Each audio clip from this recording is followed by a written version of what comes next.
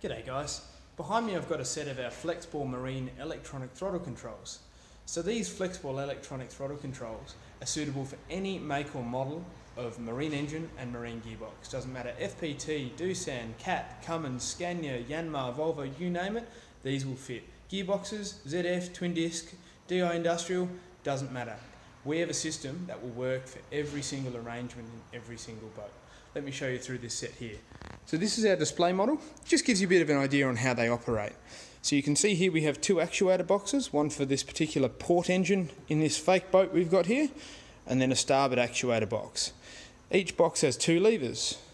This lever on the left controls the throttle from the idle position all the way up to full throttle, and the right hand lever controls your three positions for your gearbox. So this setup here is basically suitable for any engine which has got a mechanical throttle, be it on the side of a mechanical fuel pump or a potentiometer, and also it has a mechanical gearbox selection. So you've got your three positions: neutral, forward and reverse. So all of these two posts here for your throttle and gear are completely adjustable to suit whatever distance it needs to travel for throttle and also for gears. With this setup here, we've got the twin lever arrangement, which is suitable for our fake twin engine installation in a vessel. And this one here we set up with two throttle stations. The main, as you normally see in your saloon, and of course the second station up on the flybridge. So these throttles here, they're a stainless steel build, extremely suitable for harsh weather conditions. They also come with a black cover which fits over the top of the throttles when they're not in use. So when you first turn them on, you've got two green lights which represents that the port engine's in neutral and the starboard engine's in neutral. What we can do is we can take command. Now please excuse this slight bit of plastic cover over the top, as this is still a new unit here. So what this means is we've taken command in the saloon on the main station, which means if I grab the port lever and we've got this yellow light flashing, you see we click into gear but nothing will happen, which is good because we're in warm-up mode, which means only the throttle will work and respond. So you can see how smooth the Flexball throttle system responds to your touch on the lever. If we push the yellow button again to turn off the warm-up mode, what you'll see now is I click it into gear, you'll see the gearbox go into forward, and then the throttle will work from there. And this is the same if I come back into the neutral position and then go into reverse position as well.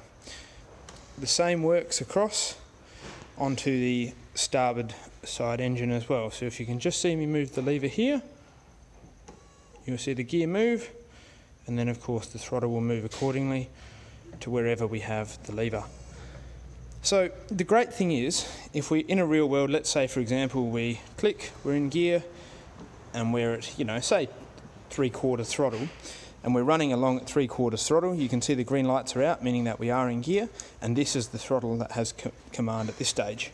So if we grabbed the other command, or someone was upstairs and they moved it, absolutely nothing would happen. Now, although in saying that, if you are clever, what you can do is you can move those throttle levers forward to the point where they're matching in position to the other throttle, and therefore you're still moving along in the water, and you can hold down the command, and you can see command is transferred from the main station up to the flybridge station. And therefore you've only got control here on this one here, and that's all. You've also got the ability to hold down the two buttons here, which turns the yellow light on, which is effectively a sync. So what that means is that the one lever, the right hand lever, will do both the starboard and the port actuator boxes together.